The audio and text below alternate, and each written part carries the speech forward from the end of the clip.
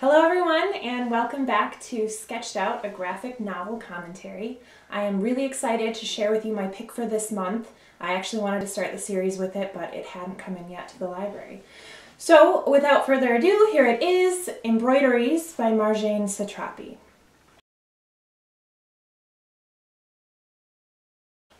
Some of you are familiar with Persepolis, which is Satrapi's best-selling graphic novel memoir that came out in 2000. If you haven't read it, it's definitely worth the read. We do have it at the library, so go check it out.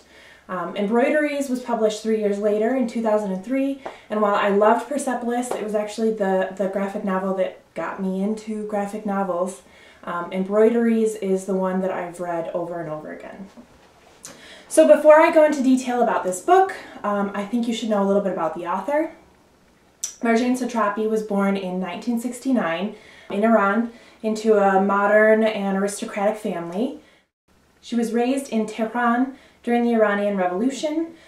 Because of the restrictive nature of the regime and the dangers of the Iraq-Iran War, she was sent to live in Vienna at the age of 14. By herself, her parents stayed in Iran. So she grew up there, and then as a young adult, she came back to Iran, where she was married for a short time, but after her divorce, she moved to France, where she lives to this day.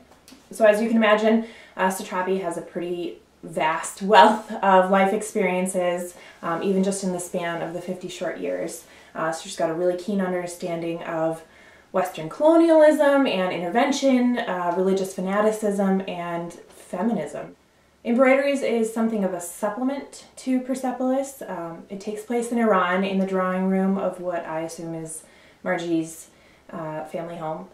So a large group of family and friends has just had dinner or a meal, and the women have retired to a drawing room to have some tea and gossip, or as Margie's grandmother calls it, long sessions of ventilations of the heart.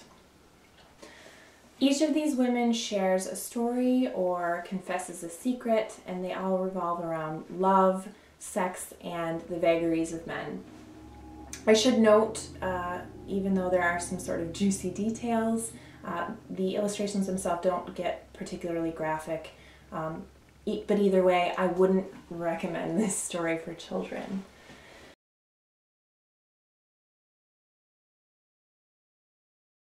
So, it's difficult for me to explain the feelings I get when I read this book, because they're often contradictory. It's each story that the woman tells feels relatable, but it's also a completely different culture than I have much experience with. Some of the stories are hilariously funny, while others are a bit unnerving, or they are both. But I really think that it says a lot about Satrapi's mastery of the graphic storytelling, that in the span of an hour's read, you get a glimpse of the seemingly ordinary afternoon tea party and feel such an intimate connection with the characters. I don't want to get into too much more detail than that because I'd really like you to go and check it out. So I'm going to wrap it up.